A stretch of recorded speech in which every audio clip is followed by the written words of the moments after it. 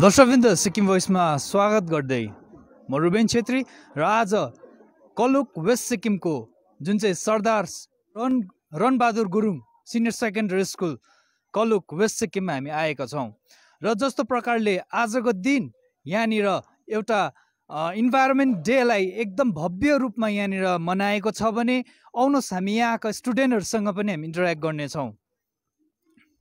तपाईँको नाम? My name is Tanuja Chetri. तपाईको नाम? हजुर नमस्कार, मेरो नाम स्नेहा लिम्बू। र इन्भाइरोमेन्ट डे आज जस्तो तपाईँले वृक्षारोपणहरू गरिरहनु भएको छ है, यसको उद्देश्य चाहिँ के छ? A beautiful morning to everyone. I'm Tanuja Chetri of Class 12 Science from Kaluk Senior Secondary School, and I'm here to say few words on environment and this initiative. First, let me speak about significance of environment. Environment plays an important role in healthy living and the existence of life on planet Earth.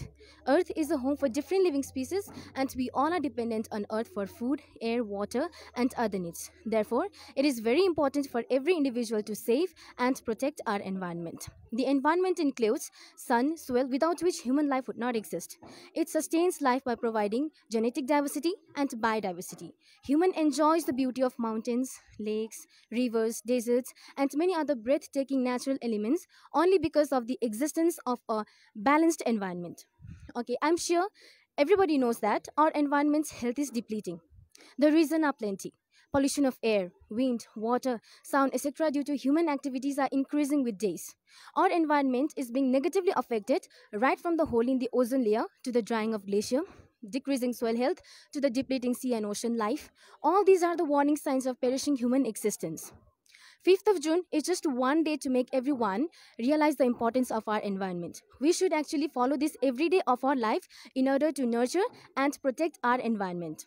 Our school has large compound, but maintaining its beauty is quite challenging with lack of boundary walls. Our school's auditorium, as you can see, has been in this incomplete state since past 10 years almost. It somehow does not add to the beauty of our school environment. Therefore, the school and the student body have taken the initiative to adopt a sapling on this World Environment Day, taking a pledge to nurture it until the saplings grows. So, yeah, not everybody is involved in this plantation. Only the ones who are a signatory to this pledge with seriousness can plant a sapling, adopting it like a child. Thank you. हजुर नमस्कार। सर्वप्रथम त म तपाईहरुलाई धेरै धेरै धन्यवाद जनाउन चाहन्छु कि तपाईहरु आज यस विशेष दिनमा हाम्रो कलुक वरिष्ठ माध्यमिक विद्यालयमा उपस्थित हुनुभएको छ। जस्तो कि हामी सबैलाई थाहा छ, आज 5 तारिक विश्वभरि पर्यावरण दिवसको रूपमा मनाउने गर्छ। आजका दिनमा चाहिँ विभिन्न विद्यालय अथवा विभिन्न समाजहरूले रुखपात रोप्ने कामहरू गर्छन्। यसैगरी हामी कलुक स्कुल परिवारले पनि आजका दिनमा केही गर्ने भनेर आएका छौं। हामीले चाहिँ एउटा अद्भुत तरिका अपनाएका छौं। अब यो तरिकामा चाहिँ हामीले चाहिँ एडप्सन अफ स्याप्लिङ्स हामीले यसलाई भन्न सक्छौं, अथवा हामीले भन्न सक्छौं बिरुवाहरूलाई गोद लिनु। अब यो तरिकामा चाहिँ हामीले के गर्नेवाला छौं भने चाहिँ जति विद्यार्थीहरू या फिर जति मानिसहरू हुनुहुन्छ, अगर उनीहरू मनदेखि इच्छुक छ कि उनीहरू बिरुवालाई गोद लिनु, बिरुवाको देखरेख गर्नु, अगर उनीहरुकोमा मनमा यो इच्छा छ भने चाहिँ उनीहरू अघि बढेर यो पहल लिन सक्छ। उनीहरूले बिरुवा रोप्नु मात्रै नभएर जबसम्म त्यो बिरुवा रुखमा परिवर्तन हुँदैन त्यति बेलासम्म त्यो बिरुवाको देखभाल गर्नु, त्यो बिरुवालाई के चाहिन्छ पानी, मल, त्यो सब चीजहरू त्यो बिरुवासम्म ल्याइ पुर्याउनु कर्तव्य पनि त्यही विद्यार्थी अथवा त्यही मानिसकै पर्नेछ।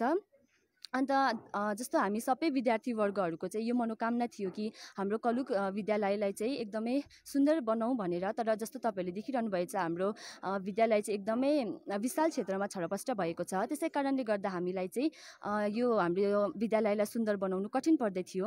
हामीले वन विभागलाई पनि धेरै चोटी आग्रह गर्यौं कि केही स्तरसम्म हामीलाई मद्दत पुर्याइदिनुहोस्, हाम्रो विद्यालयमा औषधि अथवा सजावटी बगैँचाको निर्माण गरिदिनुहोस् भनेर उनीहरूलाई धेरै चोटी आग्रह गर्दा पनि हामीमाथि केही प्रतिक्रिया आइपुगेन।